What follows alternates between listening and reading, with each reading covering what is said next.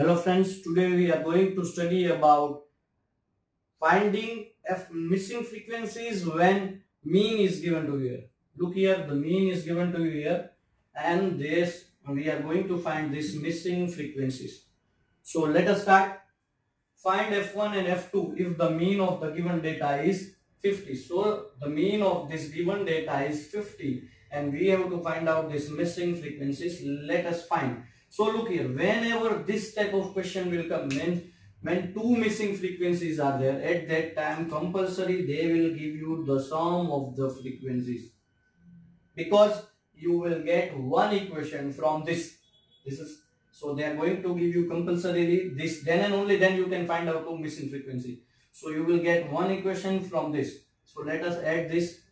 7 plus 2 9 plus 9 18, carry 1 2 5 6 68 plus f1 plus f2 equals to 120. This is, they had given us this. Now we have to form one equation. F1 plus f2 equals to 120 minus 68. So you will get f1 plus f2 equals to 52. Yes, you will get 52. Now you can take value of f1 equals to 52 minus f2, or f2 is equals to 52 minus 51. But that we will see according to the condition, we will change. Now here we have to suppose this as our equation. If you want to give, you can give this result number 1. We can change afterwards here. That's why I am leaving space here. Now we know mean is there, so we can solve by direct method also. First we have to find out xi. So the midpoint of 0 to 20 is 10. Then midpoint of this will be 30. Midpoint of 40 to 60 is 50. And midpoint of this is 70. And midpoint of that is 9. By direct method, by finding fi xi also you can solve this. But we are not going to do that. We are going to use the easiest method among all, that is finding ui.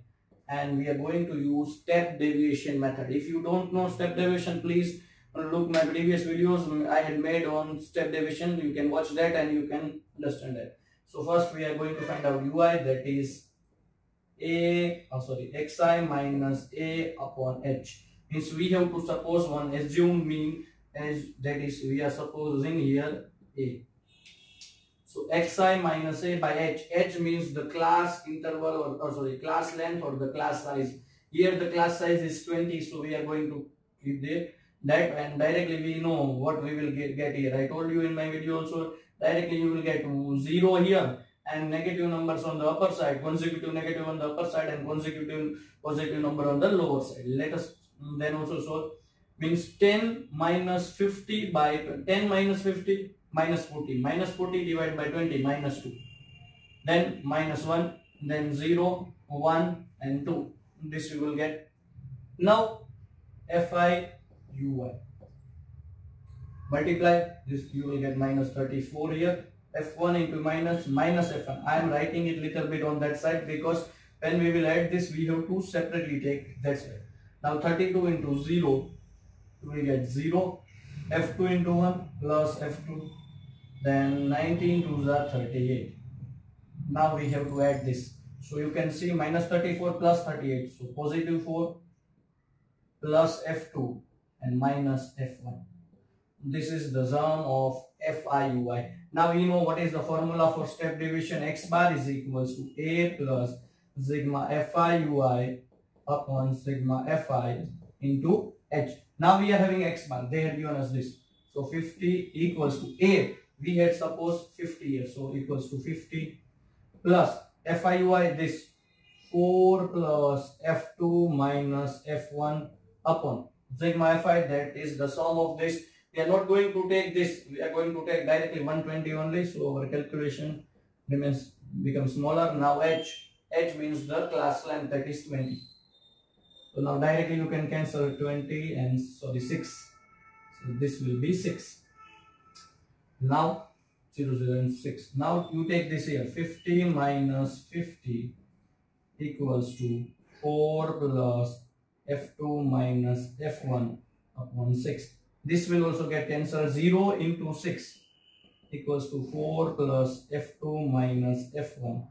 And 0 into Now take this here, minus 4 is equals to f2 minus f. So this is your second equation. You can say first equation, second equation. You can either solve this by substitution. If you want to solve, you can also solve by elimination or whatever you like. Let us eliminate this because we know f1 plus f2 is 52. So I am writing here, let me write down f1 plus f2 is equals to 52, and here also minus f1 is there plus f2 is there and equals to minus 4 is there. So we are going to add this. So this will get cancelled and this will become 2f2, and here you will get 52 minus 4, 48. So your f2 will be equals to 48 by 2, 24. So here you got 24. Now you can put that 24 here. f1 plus 24 equals to 52. Now take that on that side. f1 is equals to 52 minus 24. 12 minus 4, 8. So 8 and 4 minus 2, 2. So your f1 is 28.